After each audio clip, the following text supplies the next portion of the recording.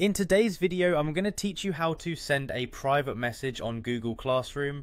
Whether you're a student reaching out to your teacher for a little extra help, or just needing to discuss something privately, this guide will take you through each step seamlessly. Let's start by heading over to classroom.google.com.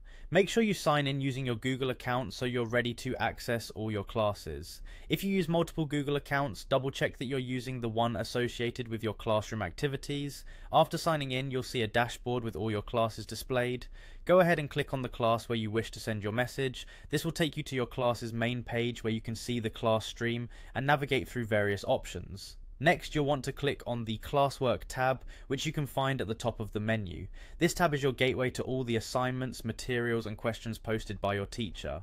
Once you're on the Classwork page, browse through and choose the specific assignment or question you want to discuss. By clicking on it, you'll gain access to more detailed information regarding that task. Now on to the most important part, sending the private message.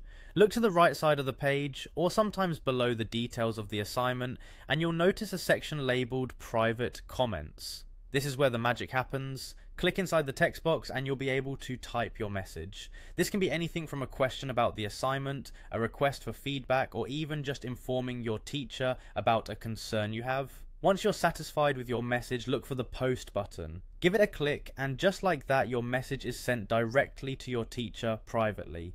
It's important to note that these messages won't be visible to other classmates. They're a direct line to your instructor, promoting clear and confidential communication. Always maintain a respectful and concise tone when writing your private comments, ensuring your queries or feedback are understood clearly. And there you have it, you've successfully sent a private message on Google Classroom. Remember, this is a fantastic way to communicate directly with your teacher, especially if you need some clarification or guidance. Keep this method in your toolkit for all your future classroom interactions. Thanks for tuning in and happy messaging.